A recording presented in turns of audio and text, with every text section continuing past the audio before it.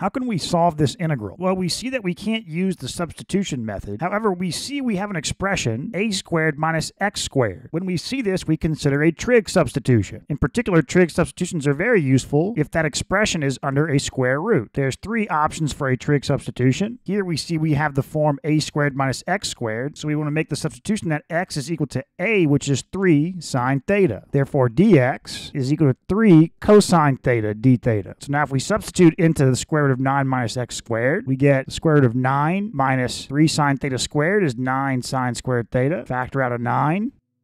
1 minus sine squared theta is cosine squared theta. Applying the square root, we've got 3 cosine theta. So now making the full substitution, we've got 3 cosine theta in the denominator. X squared is 9 sine squared theta, and dx is 3 cosine theta d theta. Simplifying, and there we go. Now we just need to solve this integral.